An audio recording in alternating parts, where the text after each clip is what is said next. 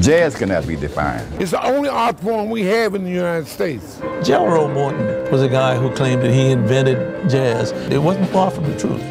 Jazz is America's classical music. Syncopated improvisation. That's the meaning of the whole thing. Before there was the Apollo, there was the Howard Theater. Before there was Harlem, there was U Street, Washington, D.C. It's one of those places where the sounds of 20th century America were being invented. Out of this inspiring environment came the greatest musicians of all times.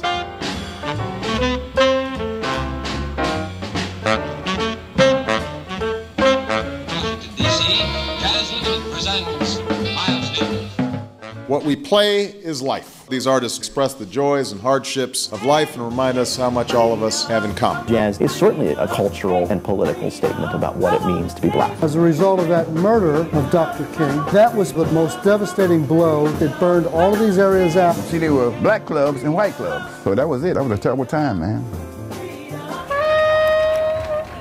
I think jazz is dead. After the riots, you know, it was in the air.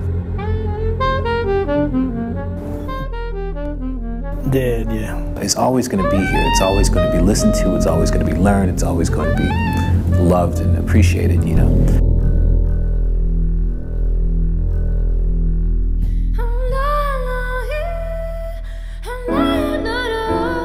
Jazz is definitely not dead. Well, it's like a breath of fresh air. What of this legacy do we want to bring forward?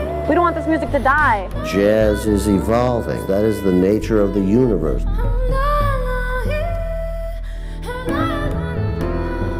Jazz is life.